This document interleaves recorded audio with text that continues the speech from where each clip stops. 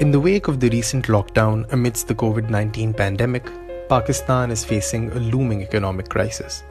After a difficult period of recovery, with the economy showing signs of improvement, the government is now faced with the challenge of keeping its large poor population afloat and controlling the pandemic simultaneously.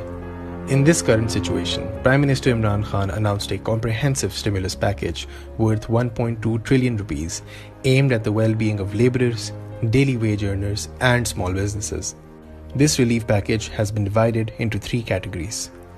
1. Poverty alleviation. 144 billion rupees have been allocated to 12 million underprivileged families, amounting to 12,000 rupees per family. 200 billion rupees have been allocated to 3 million daily wage earners, amounting to 17,500 rupees each for 4 months.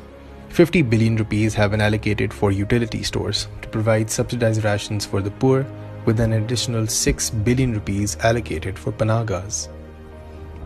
Electricity and gas bills have also been deferred for low-income users.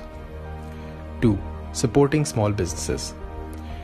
The government has allocated 480 billion rupees for this scheme, out of which 280 billion will be allocated to the payment of wheat farmers, 100 billion for agriculture, and an additional 100 billion as industry and exporter relief. 3. Emergency response. The government has allocated 190 billion rupees to shore up the country's emergency response systems, with 50 billion for medical workers, a 15 billion rupee tax break on medical and food supplies, 100 billion for emergency funds, and 25 billion for the National Disaster Management Authority.